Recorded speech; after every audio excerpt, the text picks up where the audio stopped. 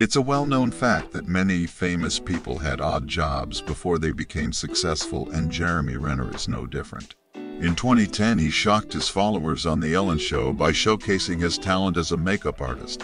During his early days in theater, instead of working as a waiter while waiting for auditions, he applied makeup to women.